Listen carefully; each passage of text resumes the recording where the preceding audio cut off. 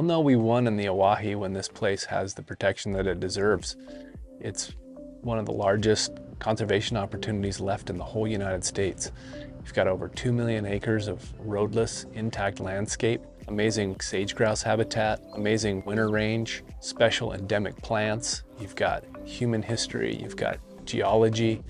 About everything you can think of is here that we care about and we want to protect as conservationists. And so if you think about things like this new push for solar energy, you have to remember that just because it's green energy, or just because it doesn't emit carbon emissions, does not mean that it doesn't have impacts. And so we have to appropriately safeguard the best places. We have to give these critters a place to keep doing what they're doing and have that humility so that they can continue to exist.